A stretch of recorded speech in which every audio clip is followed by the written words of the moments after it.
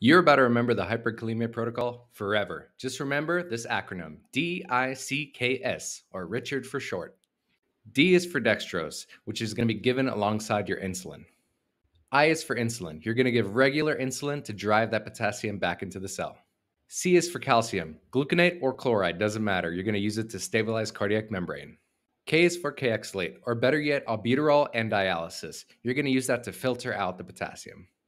And then finally, S is for sodium bicarb, which is best given in an acidotic patient or a patient in cardiac arrest for hyperkalemia.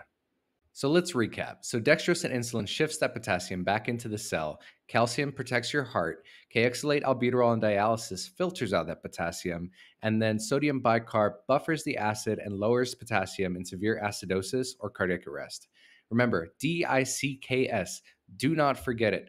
Like and follow if you want any more hardcore medicine broken down into simple terms. All right, have a good day.